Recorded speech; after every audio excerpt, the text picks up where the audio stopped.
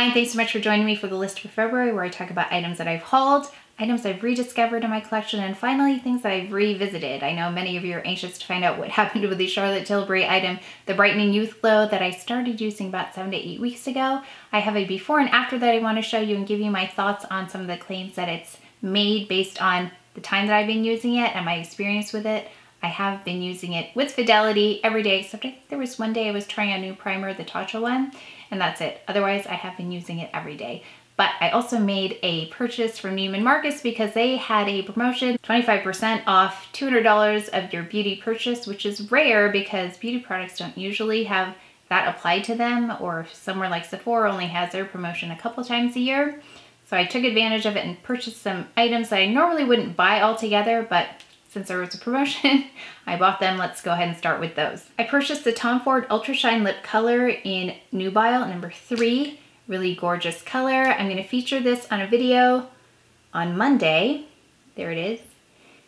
I have so many products this month that I wanna make sure you see in a timely manner, so I'm going to try to post 2 videos a week. So Thursday as usual, and then if I have an extra one, I'll post one Monday. In this case, I have one ready to go for Monday for this one. Spoiler alert, this is great if you're interested in this product. I'll do a demo and a quick little initial review. I have used it a couple of times already. I post on Instagram in Instagram stories when I receive these purchases in the mail, or if I go to the store and purchase them, I will go ahead and include them in the story so you can see those right away. So if you want to stay up to date on what I'm purchasing as I'm purchasing them, you can follow me on Instagram at everydayeditxo. By the way, the Ultra Shine lip colors are new to Tom Ford. I purchased another item from Tom Ford, the limited edition Shade and Illuminate palette. It's still in the mail. It's on its way right now, so hopefully I will get it in before I post this video and insert the clip of what that looks like.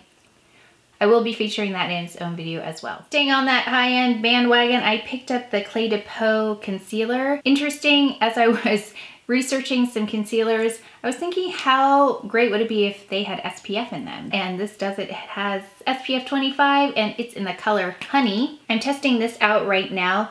I really like the consistency. It seems to be able to keep its integrity throughout the day, which is impressive.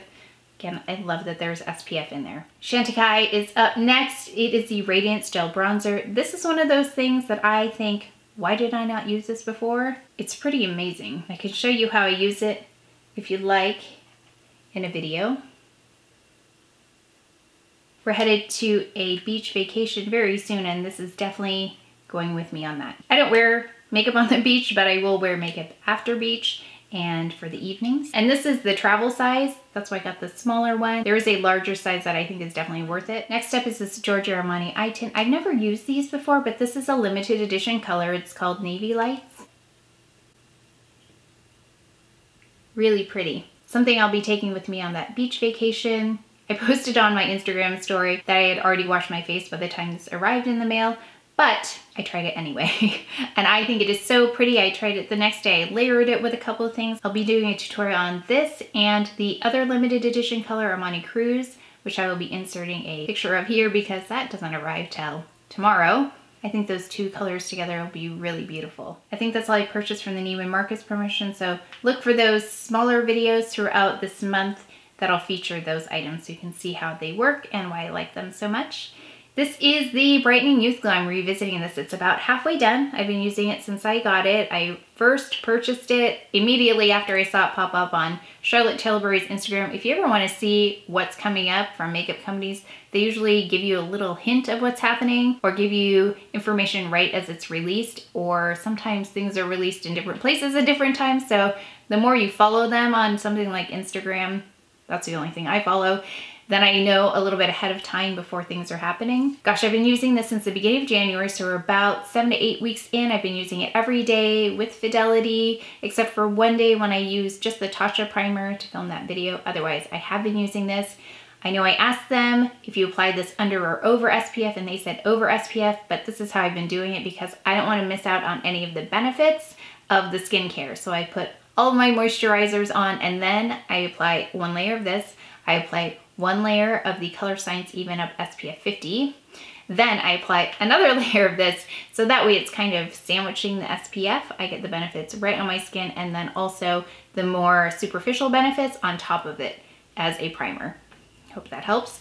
So I have been using this. I'm going to show you a clip now of before and after, and you can see the change is very, very subtle. I was looking for a difference in the tone of my skin, wasn't more even, were dark spots less intense, and I can't say there's anything hugely noticeable. It is very subtle.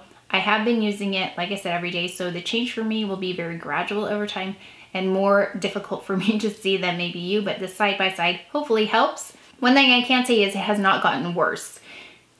So that's one thing. I mean, if they'd gotten worse, then we would have a problem, but it didn't get any worse, so that may have helped keep it from getting more intense than it already is. I'm also going to show you what this looks like all over my face because I only applied it to half my face in the demo, so now you can see what it looks like all over the face. You can see it definitely improves the overall evenness of my skin, but it doesn't totally perfect it, but it never claimed to do that anyway, so I don't think we can expect it to perfect it, but you do see an improvement. For luminosity, I think it's luminous because of the light reflecting, the light diffusing properties in here. Pores and blemishes are instantly blurred. You get that with the light as well. Visible improvement in discoloration and age spots. Now, again, I think you see all of these filter effects because of the light, the way it bounces off the particles, the pearlescent particles in there. The long-term claims of helping with discoloration. I tried to even out the lighting as much as I possibly could and the tone on both of the split shots so you could see, and it's very minor. So I wouldn't count on this to do anything amazing for your skin if you're trying to even it out, but it doesn't make it worse. So I will use it until it's gone. I don't know if I would repurchase it. You know when I'll really know if this doesn't work is if I don't repurchase it and it gets worse. That's when I will truly, truly know. But I'll use it up and then see what happens. I would, however, purchase this primer, which I featured last week. I'm using them together. So, like I said, it was this, then sunscreen, then this, and then this. So I put this as the final primer right in the middle of my face here, and it has been working really well. So, in combination, beautiful.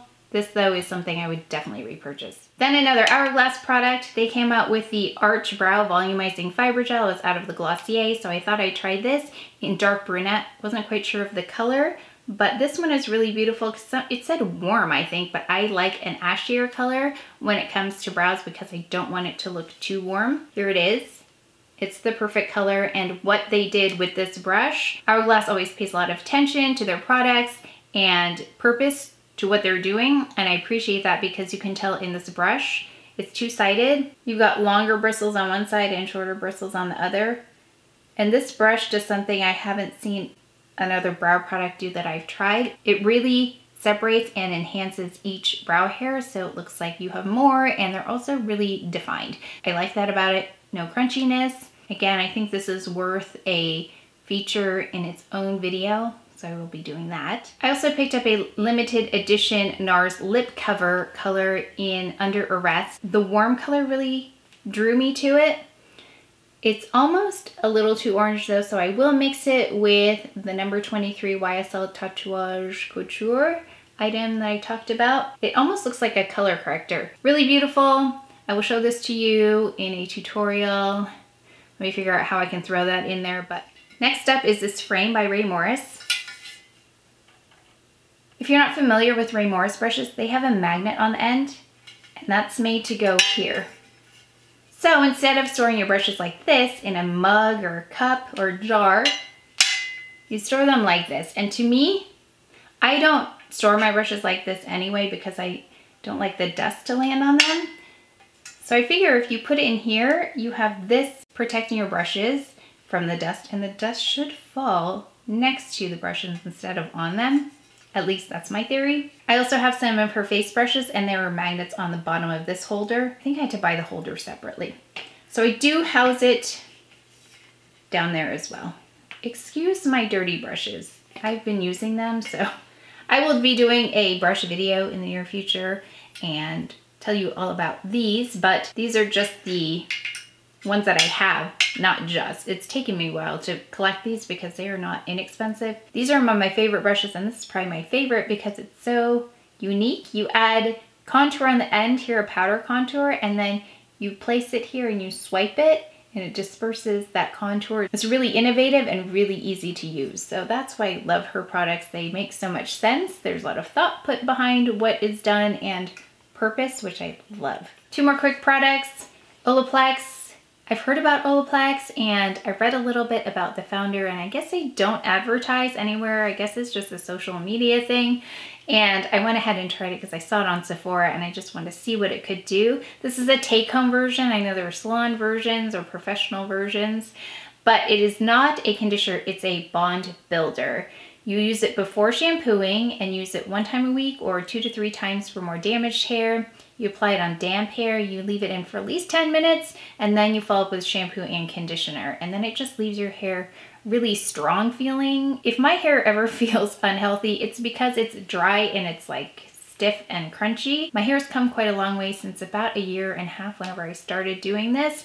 And I want to try and keep it as healthy as possible. It's pretty long. You don't see it much now anymore because I wear it up, because I've gotten feedback people can't see my face when my hair is in it, which makes sense. So I've been wearing it up, but I also realized it's a lot easier to wear it like this in a video because it's not falling in my face or some random stray hair isn't falling, except for these little koala bear hairs. They look like the fur on the ears of a koala where they stick out like this.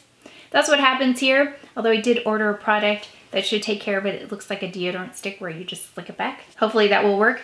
But this is pretty amazing. I just tried it that 1 time and found results really quickly and really impressive. Somehow the person who created this is related to the family that made the ALTERNA product. Maybe is part of that family. I use the ALTERNA Caviar Anti-Aging Shampoo and Conditioner, which has given me results like nothing else in terms of shampoo and conditioner. I thought they were just there to kind of wash your hair and then soften it, but this really does something to my hair to make it much more youthful looking. And I've been using the Replenishing Moisture Milk. I purchased this month.